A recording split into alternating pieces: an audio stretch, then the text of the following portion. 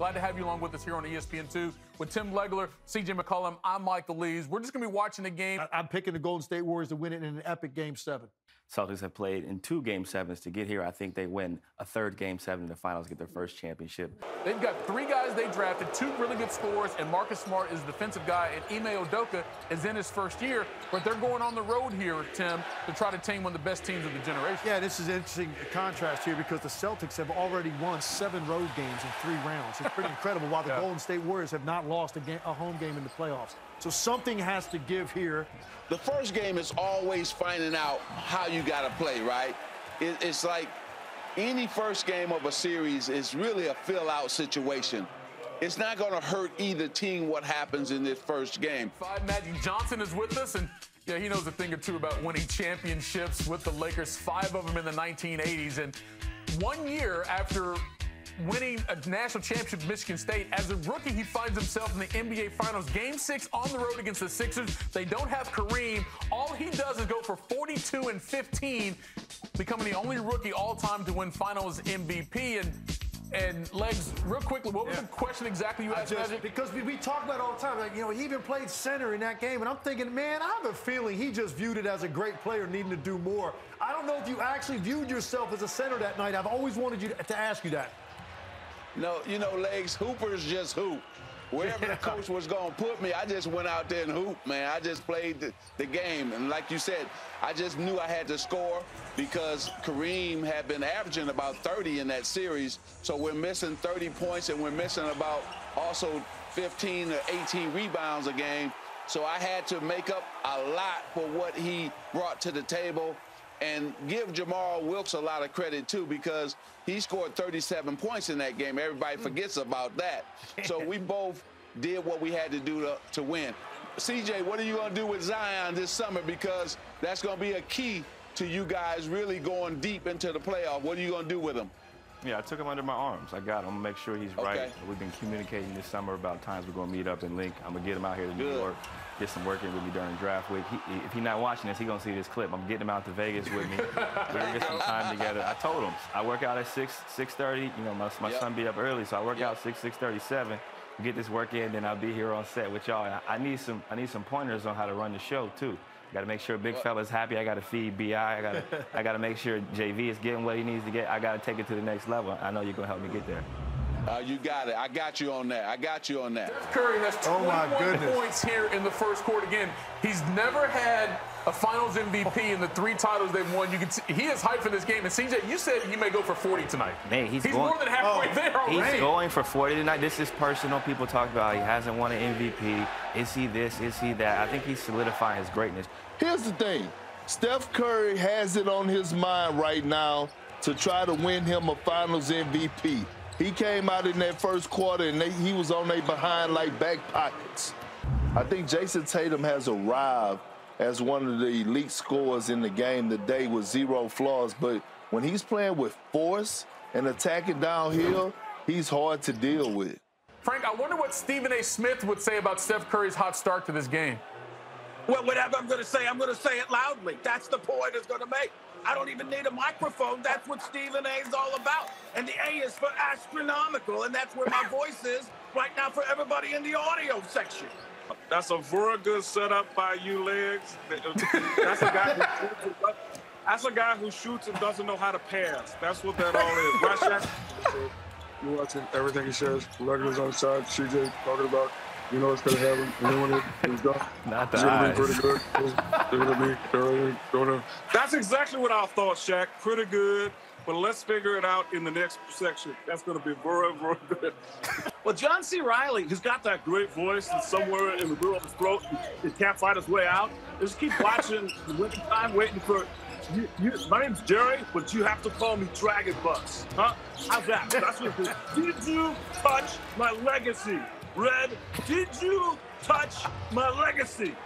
And Morgan Freeman, let's see, maybe narrating Steph Curry's mouthpiece. That mouthpiece had traveled through 500 miles with the filthiest slop I can't even imagine. Or maybe I just don't want it. If we go back to last year, Spike, I'm not sure all our fans realize that you produced the video opens for the NBA Finals. The issue was we only had 6 games instead of 7, and there was one that never got to air, but you put all that together, man. What was that like for you to be able to put that video? Because I know you're such a hoop head at heart. Well, I was like surprised when the NBA asked me to do the series, the openings for all the games, and series ended in 6, and Game 7 was my favorite one because May 8th, 1970, Madison Square Garden. I was there. Ooh. 13 years old. I was there. Oh. Game 7. I was there. All right. Well, speaking of that, we have that never-before-seen footage, what the open would have been for Game 7 last year. Let's check it out. They can use this year, too. OMG! Game 7! Action! It is Game 7, deciding Game 7 of the World I think we see Willis coming out. May 8th, 1970! I was at the Garden for that glorious, magical night. Me, 13 years old, a Brooklyn kid, witnessed history. It's the last game of the year. The last 2 teams standing. Lay everything out there. You can either let somebody write your story or you write your own story. I ain't letting nobody write my story. Puts it up.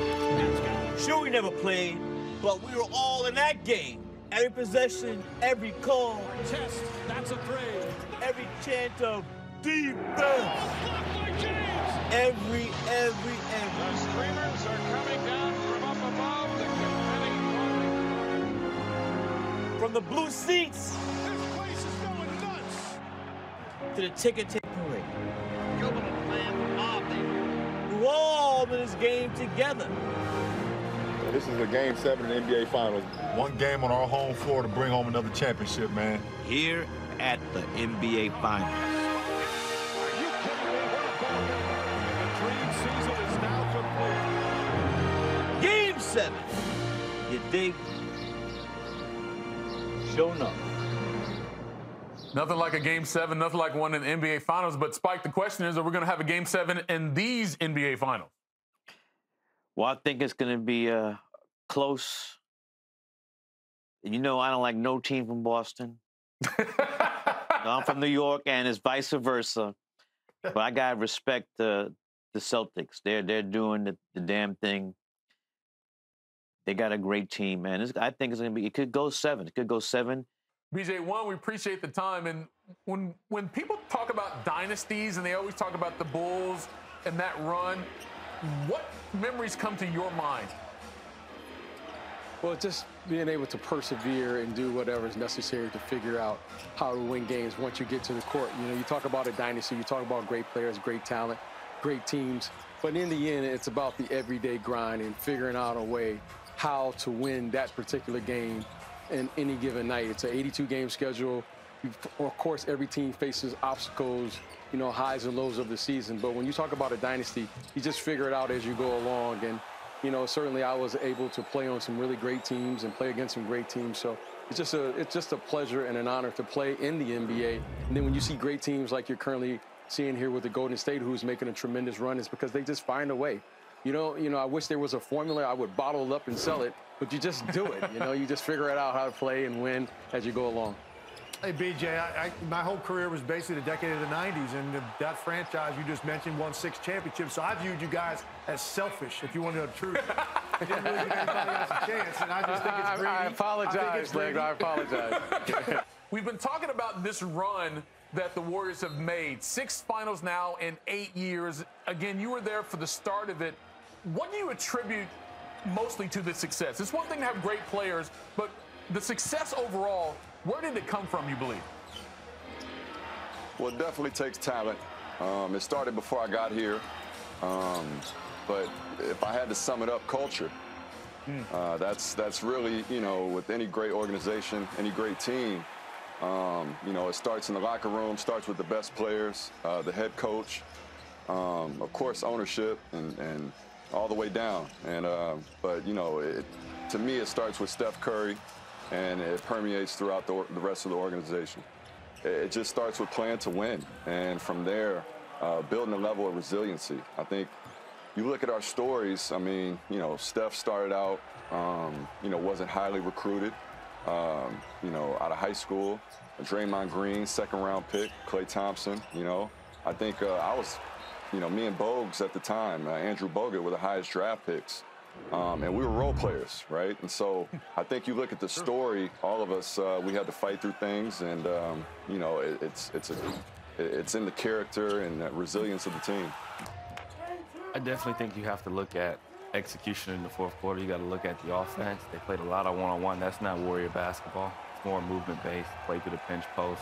They looked flustered. They looked rushed. They didn't look like a championship caliber team in that fourth quarter. Throughout the rest of the game, they did. They got whatever they wanted. But that fourth quarter, Boston imposed their will and showed why they're the best defensive team in the NBA. So final score, 120-108. In the fourth quarter, it was 40-16. Again, the Celtics were up 2 at the half. They got blitzed in the third quarter by 14, so they're down 12 going to the fourth, and they ended the game on a 20-5 run. Whether even if you pick the Celtics to win a series, anybody to believe in that, like this is one of the most shocking turnarounds you're going to see.